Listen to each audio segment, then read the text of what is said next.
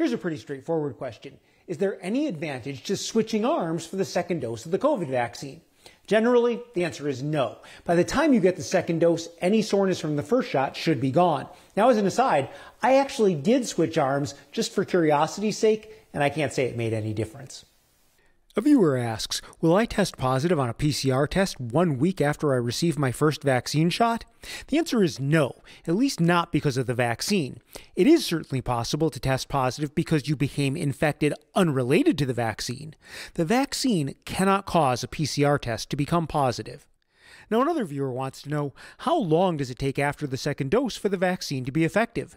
The most accurate answer, based on the data used to secure the emergency use authorizations, is that the vaccines were found to be 95% effective 14 days after the second Moderna shot and 7 days after the second Pfizer dose.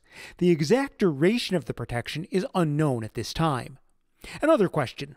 My daughter received the vaccine, and after about 5 to 6 days, the lymph node under her arm swelled up and became painful. Is this a common reaction?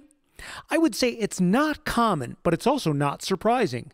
People have noticed many unusual local reactions. This photo from a friend shows a very round rash that popped up 7 days after the shot, right where it was given. Also not common, but clearly related. There's nothing you need to do. Her rash subsided in a few days, just as I would expect an enlarged lymph node to do. Now, if the lymph node doesn't go away or you have a fever or other swelling, you should talk to your doctor.